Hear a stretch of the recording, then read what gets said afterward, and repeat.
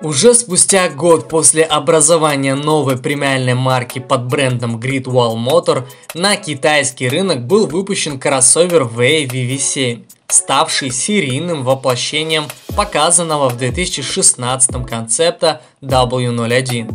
Данная модель была призвана составить конкуренцию именитому японскому Лексусу, и на это у него были все шансы. VV7 наделили роскошным интерьером, богатым оснащением, мощным двигателем и превосходной управляемостью.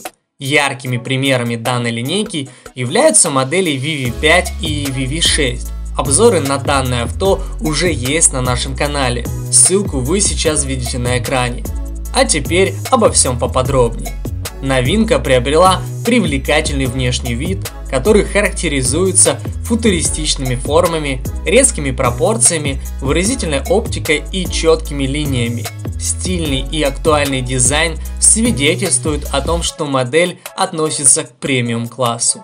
Спереди бросается в глаза жесткий и агрессивный бампер, снабженный круглыми противотуманными огнями. С ним гармонично сочетается большая хромированная радиаторная решетка и оптические приборы с хищным взглядом. В профиль выделяются огромные колеса с 20-дюймовыми легкосплавными дисками и аккуратные двери. Присутствуют наружные зеркала, на которых отображается информация, выводимая с широкоугольной камеры, оборудованной сзади. Корма оснащена крупной дверцей багажника со спойлером, сдвоенными патрубками, как у спорткаров, и светодиодными габаритными огнями.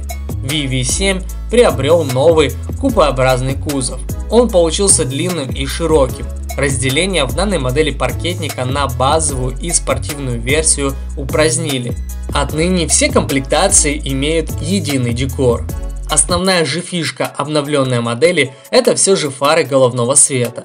Они адаптивны и имеют встроенные лазерно-люминофорные секции для линз дальнего света.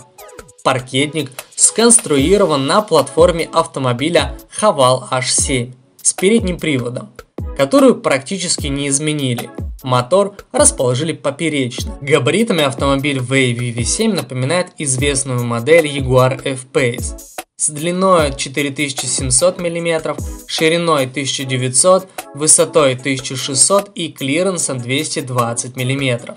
Первое, что бросается в глаза при осмотре интерьера, это широкоформатный планшет.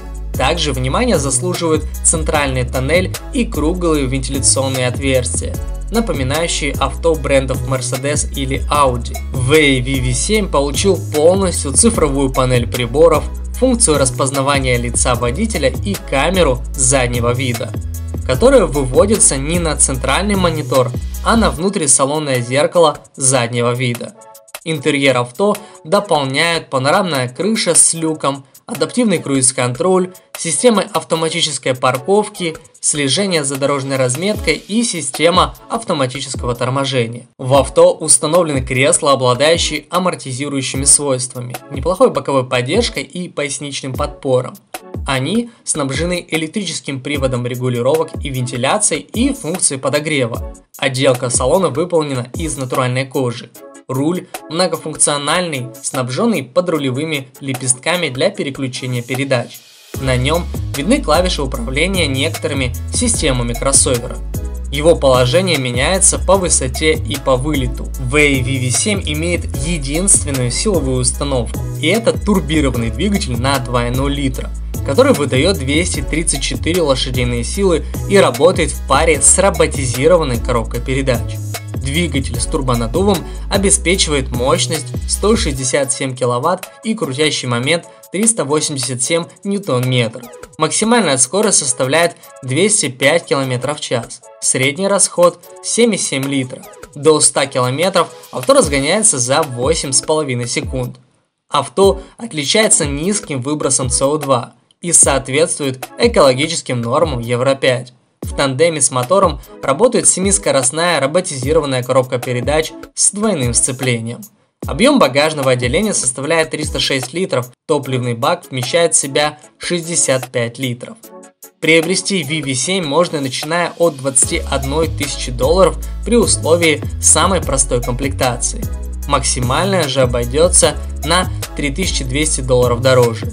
На этом все, спасибо, что были с нами. Если данное видео вам показалось интересным, то рекомендуем подписаться на наш канал.